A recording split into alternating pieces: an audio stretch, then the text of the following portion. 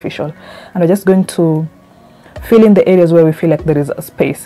Where our eyebrows are very visible, we're not going to fill in those areas. Just the areas where we feel like there is space, that is where we're going to fill. Towards the inner corner, for some of us, because we do not have hair around the inner corner, we're going to draw hair-like structures. You don't have to do this as a beginner, but some of us don't have hair, as you can see that. So we're just going to create a shadow using the eye pencil, using very little force first, just a shadow before we start drawing the hair-like structures. So when you start drawing the hair-like structures, it falls on the shadow, not just an open space. Okay, and to draw the hair-like structures, we're using a darker eye pencil. That is why I opted for this black eye pencil.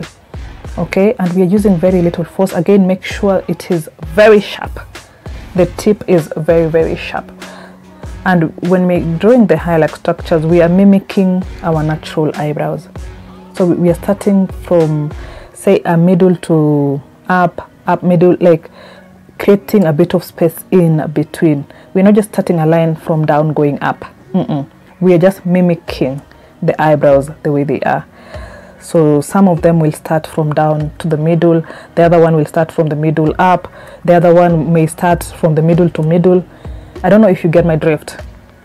And make sure it is very little force, okay? No thick lines, very slender, very little force. So it mimics the eyebrows. I don't know if you guys can see that. Okay, and that line we drew, the first line, make sure it's a bit longer so it does not look like a block around the inner corner.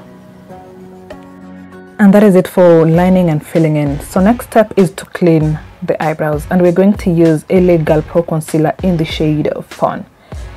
For beginners, we're using a concealer that is 2 shades lighter than our skin tone, and I opted for this concealer specifically because it is very affordable. Any beginner can afford this concealer, and it is thick, so it is very good when it comes to cleaning the eyebrows.